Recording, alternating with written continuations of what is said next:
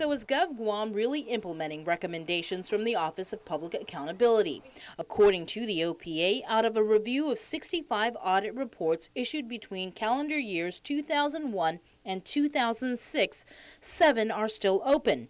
Cumulatively, the 65 audits included 420 recommendations with a total financial impact of $74 million.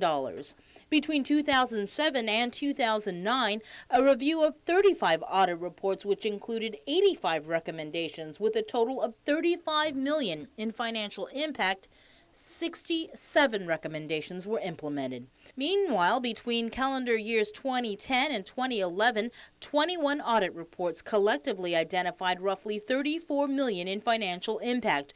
$23.6 million of that were question costs. According to the OPA, as of September 2012, 27 out of 77 recommendations were addressed, while 55 remain open.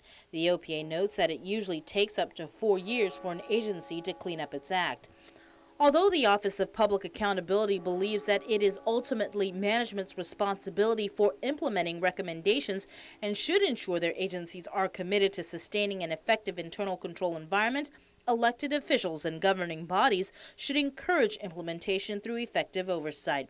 Public Auditor Doris Flores Brooks, meantime, says that although Guam law allows her office to take legal action to force the implementation of the recommendations, the OPA has yet to exercise, quote, this arduous and costly remedy, end quote.